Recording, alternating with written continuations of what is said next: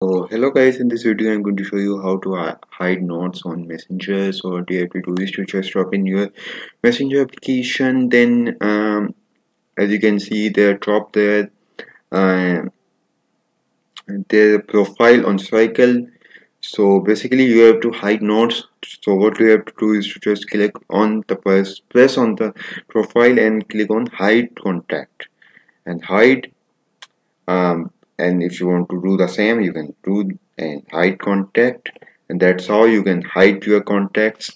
And if you want to check the person, you can chat by searching their name or simply search the name and chat. It's not being hidden the contact, you cannot chat the person, it's not that. So that's how you can hide the notes on Messenger.